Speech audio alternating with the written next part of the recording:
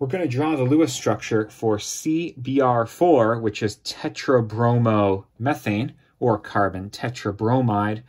What matters is that carbon and bromine are both non-metals from the right side of the periodic table. That means it's a covalent or molecular compound, and there's going to be a sharing of electrons, not a transfer from one to the other. So no arrows here, instead just sharing of electrons. Now let's see how many electrons we have. Carbon is in group 14, so it brings 4 valence electrons.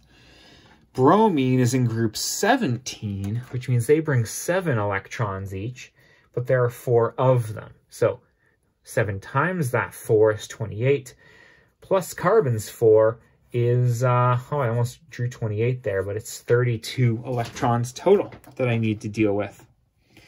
Now what I'm going to do is put my central atom in the center, that's carbon, and I'm going to surround it with the other atoms. In this case, Br, Br, a third Br, and a fourth Br.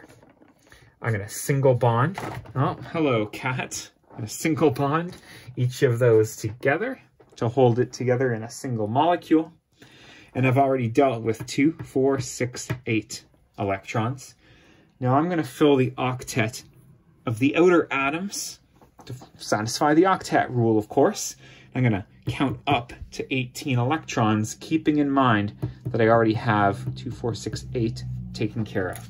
So here's 9, 10, 11, 12, 13, 14, 15, 16, 17, 18, 19, 20, 21, 22, 23, 24, 25, 26, 27, 28, 29, 30, 31, 32.